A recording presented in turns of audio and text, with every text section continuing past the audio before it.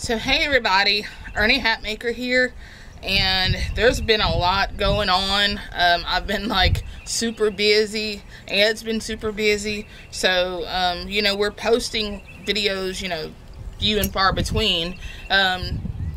Most of you who have asked about the shout outs, Sunday shout outs don't really exist in that form. I'm still supporting creators.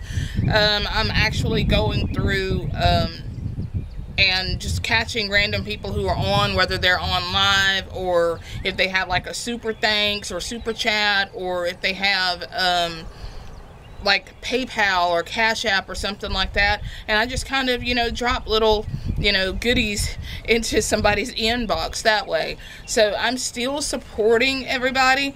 It's just that I am not filming the support as much. So what I'm doing today is basically planning a lot of things out in the garden before this big rain comes at about 3 a.m. in the morning, which right now it's the day before, so I've got plenty of time to get things that have been hardened off out there in the ground or in buckets or whatever I'm doing. So let me show you what's going on. So first I want to start here, since you guys have seen these as Dennis the Menace, boondocking with Dennis, he called them biodomes, which they really are. I don't even think I'm going to plant these. Oops. Yeah, I don't even think I'm gonna plant them. It looks like I'll be able to just start peeling off leaves and having either stir fry or salad. This is a lettuce and it's about to head up. I had a label, but you guys know me and labels. But it's some sort of oh, it's called winter density lettuce. That's what it is. So anyway, it's gonna head up really nice. It's probably gonna have a little crunch to it. You guys hear that? So anyway, then of course the beautiful red stems of the ruby leaf Swiss chard, and I have some mustard greens. These are actually called Indian mustard greens, and I don't know what the difference is.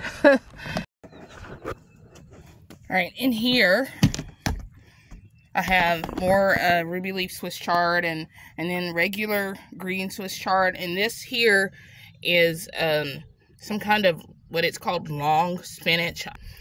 These are going to go in the ground soon, but look, I'm probably not even going to have to plant all of this. There's new leaves growing. I can just pull those and have a little stir fry for lunch today.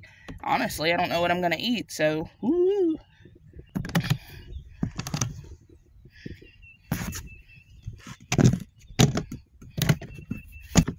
Alright, these just recently came out from under grow lights, and because the next 4 days are going to be cloudy, I'm going to cheat the hardening off process. Normally I wouldn't do this, like if it was going to be sunny like normal, but because it's going to be cloudy the next few days, they can harden off out here and be just fine. Now in your climate, it may not work for you.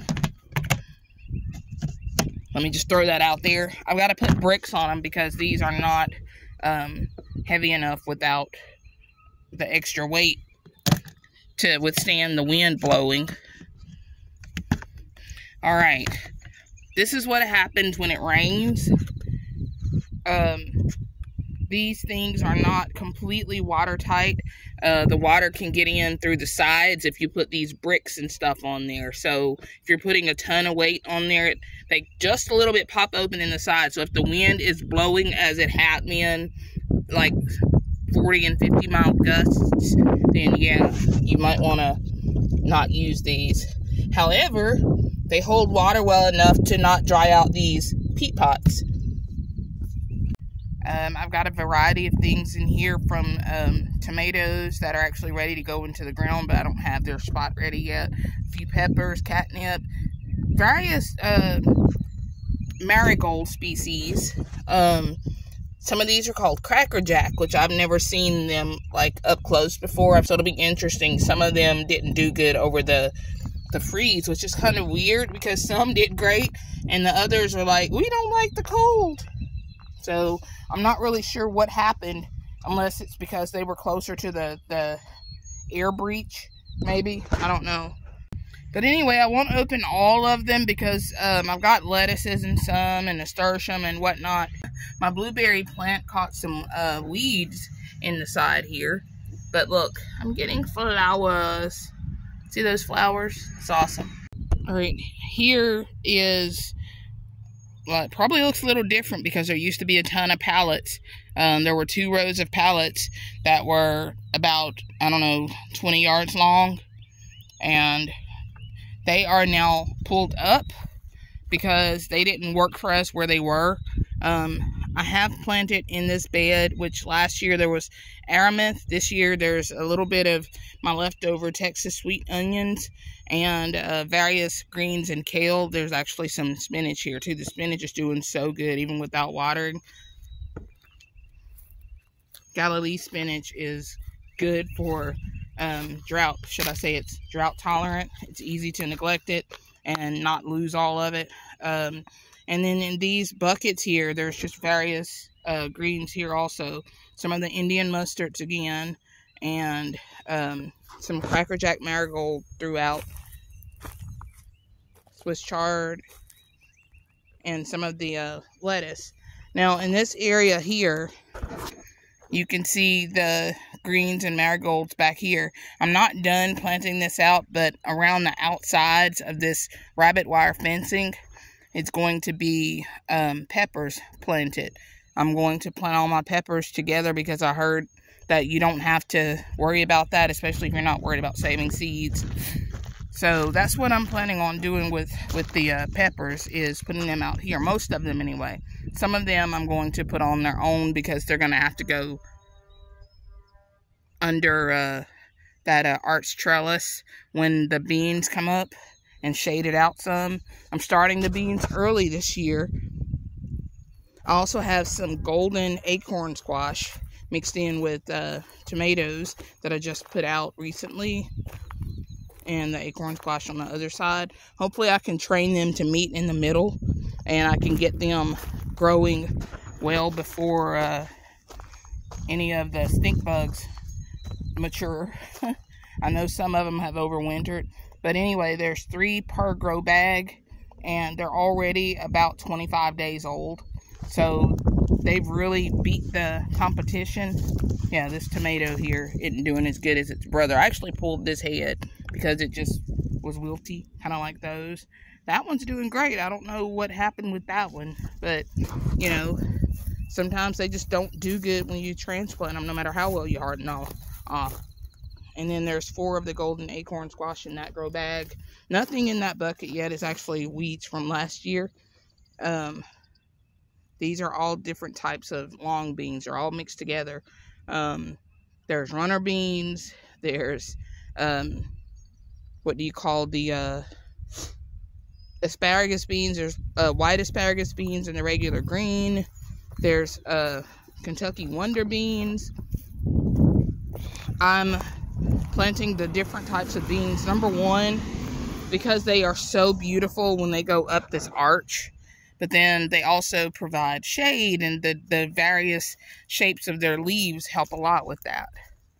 And there are the other beans, and there's some beans that are just seed, which I don't know if the birds exposed them or if I exposed them, which, you know, I'm thinking it's the birds. I'll blame the birds. It wasn't supposed to rain till 3 a.m. and I'm feeling rain on me right now. I showed, I think the other day, that I had strawberries growing in mixed with these peppermint on the outside. Then I also have strawberries in these grow bags.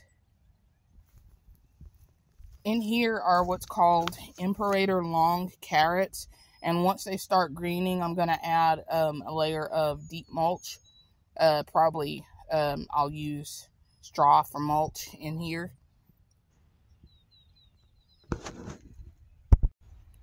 There's the compost bin.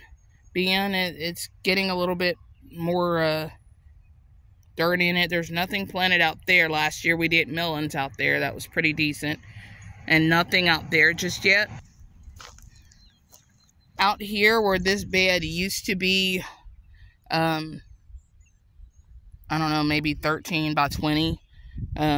This bed is now going to be a lot smaller, and it's going to house some of my other greens. And I might throw some bush beans out yet. I don't know.